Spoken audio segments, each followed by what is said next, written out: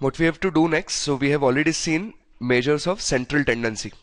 Now what we have to understand is called measures of dispersion. Measures of dispersion. So what are measures of dispersion? Think of two stocks. Stock number A, which is kind of a very safe stock. Okay, so think of this as some FMCG industry, Hindustan Unilever, those kind of generally moves in a very stable fashion. So every year, let's say it has given you a return of 10% for last 5 years. As against this, let's look at something which is more volatile. So let's think of some realty stock. Okay, so in India, DLF. Let's say in year 1, this stock gave you a return of 30%. But in some year, it gave you a return of minus 10%. Then it gave you a return of 40%, some year minus 20%. And then in 1 year, it gave you a return of 10. Let's calculate a simple arithmetic mean of all the 5 returns. How much? In the first case, arithmetic mean is simply 10%. How much would be arithmetic mean here?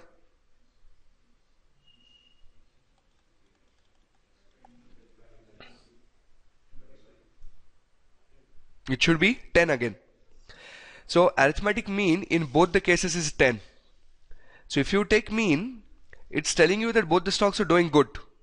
But then, which one is more risky? The B. And how do you measure that riskiness in finance? By using measures of dispersion. That how dispersed is the data, how widely divided is my data from my mean. So the first measure of dispersion is called range. And what range simply means the difference between smallest and largest value. So in the A case, my range is 0. But in case B, how much is my range? Smallest number is how much? Minus 20 is the smallest number here. And what is the largest number? 40. So what is the range? 60. Range is the difference between smallest and largest number. Okay? Was that eureka moment? Was that a eureka moment? Minus 20.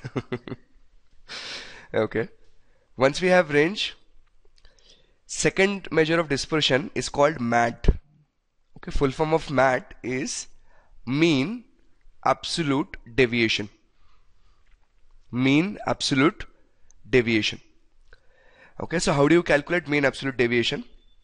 Someone please remember the numbers. 30, 40, 10, minus 20, minus 10. 30, 40, 10, minus 20, minus 10. These are the values. So let's call these values as X. Let's calculate total of them. 70, 80, this would be 60, 50. That means total is 50. Therefore, mean, which is also denoted by X bar. So mean is how much? 10. Here we would calculate X minus X bar, but absolute values. X minus X bar, absolute values. So 30 minus 10, 20. 40 minus 10, 30. 10 minus 10, 0. 20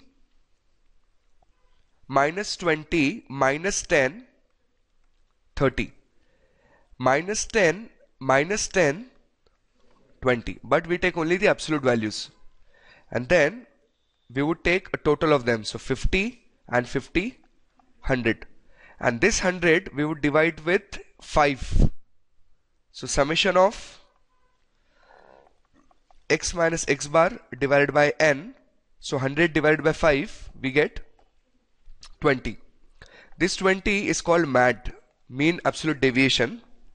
What this is giving you is that on an average, the numbers are about 20 plus and minus on an average, not always. Okay, on an average, the numbers are 20 plus and minus from the mean. That means on an average, The range of data set is 10 to 30 or 10 to minus 10. Are you appreciating the point here? Should I repeat this again? Mean absolute deviation. That means from your mean, the center point of your data, which is 10, on an average data set is 20 point on the right or 20 point on the left. So if your mean is 10, on an average the data set is in the range of positive 30 or negative 10, but this is on an average because we see that there is actually a number which is 40. So what we have done is, on an average the data set should be in this range. Is this clear? Okay. But of course the most popular measure of dispersion is not range, it's not MAT, because this MAT has got certain problems. We'll see that later on. The most popular measure of dispersion is called standard deviation.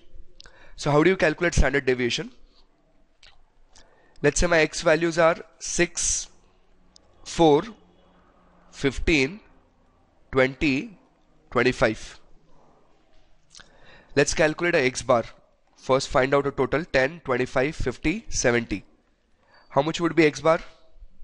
17 divided by 5, 14. Round figure करते हैं इसको. Let me add it by another 30. So let's make this as 36. So 40, 55, 60, 100. So total is 100. And x bar is how much? 20.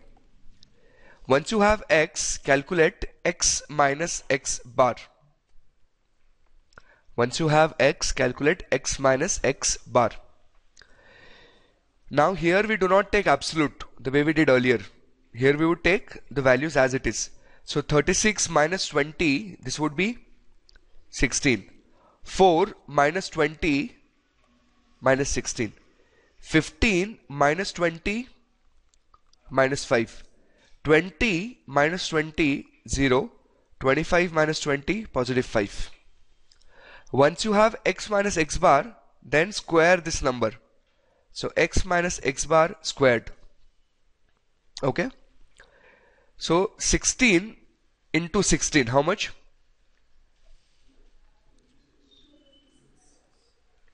Minus 16 into minus 16, 256.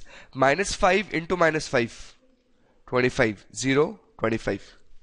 Let's take a total of this, which would be called as summation of x minus x bar squared. So this is 500, 512, 562. So summation of x minus x bar square is 562. How do you calculate variance? A variance is summation of x minus x bar square divided by n. And how do you calculate standard deviation? Summation of x minus x bar square divided by n under root. Which means if you take variance, if you take root of that variance, what you get is standard deviation, correct? So 562 divided by 5 is my variance, and 562 divided by 5 under root is my standard deviation. So tell me, how much is the value of standard deviation? 562 divided by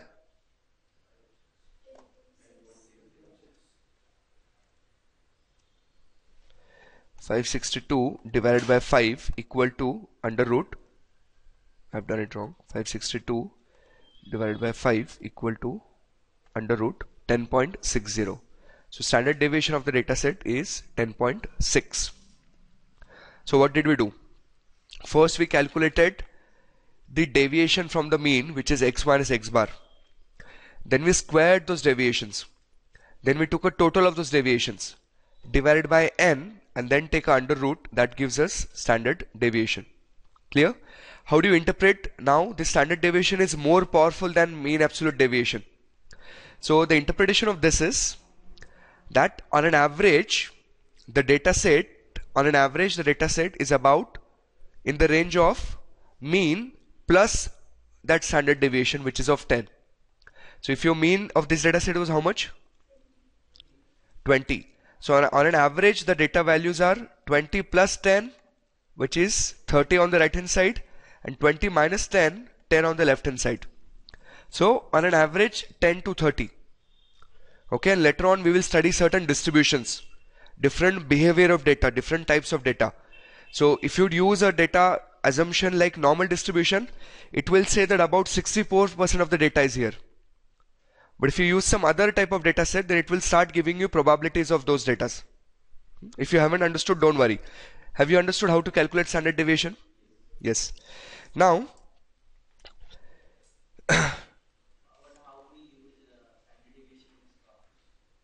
let me finish, then you'll probably understand better. There is something called population in statistics and something called as sample.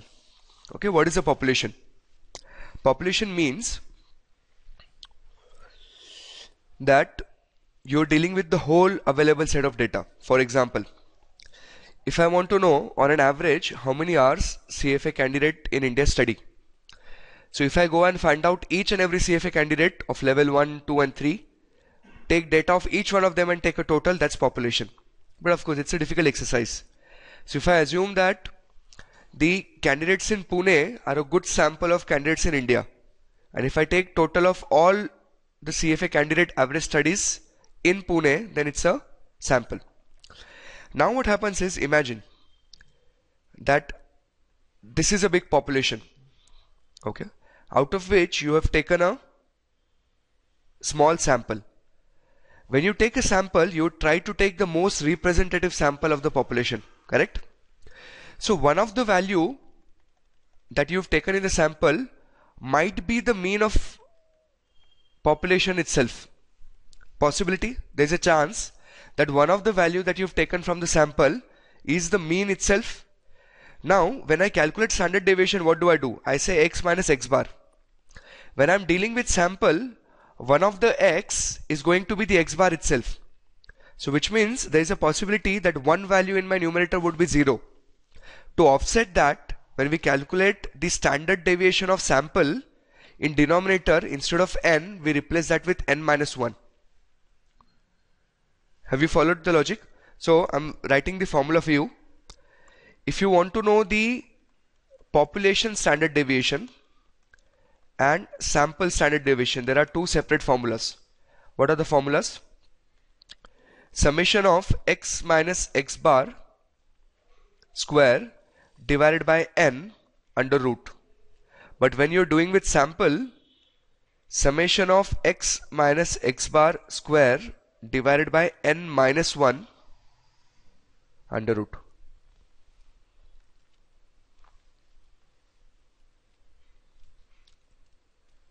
Is this clear? Do you want me to repeat again why we are taking n minus 1?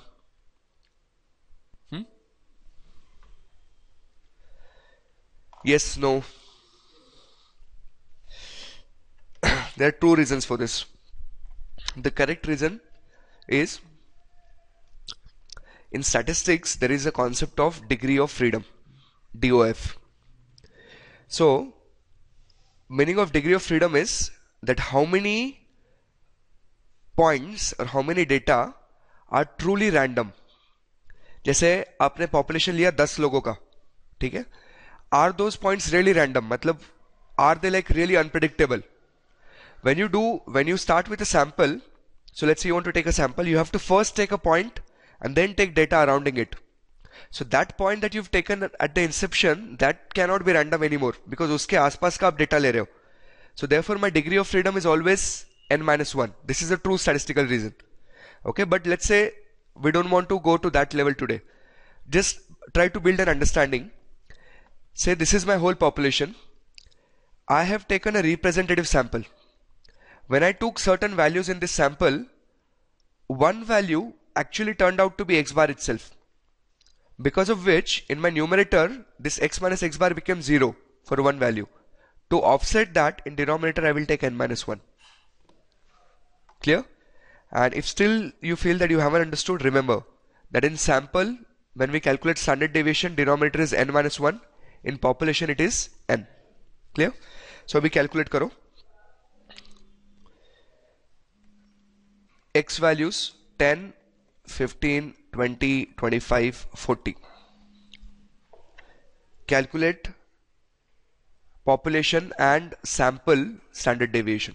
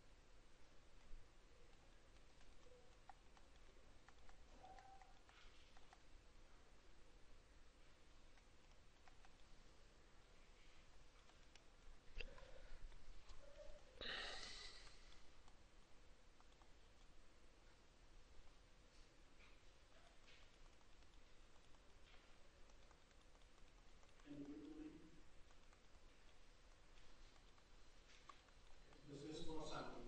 No, sorry, for population.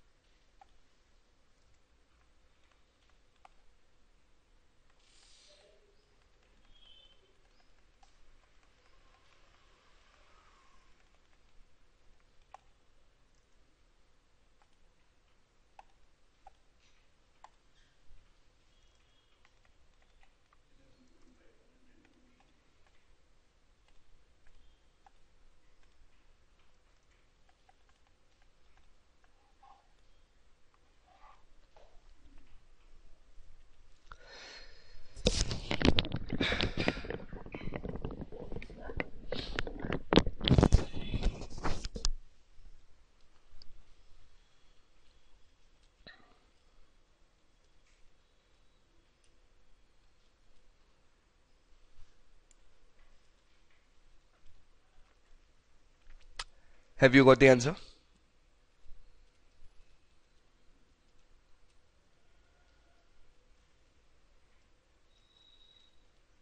Hmm?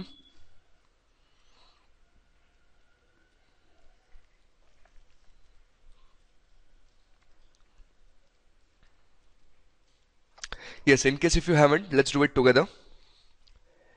Total of this dataset is 110.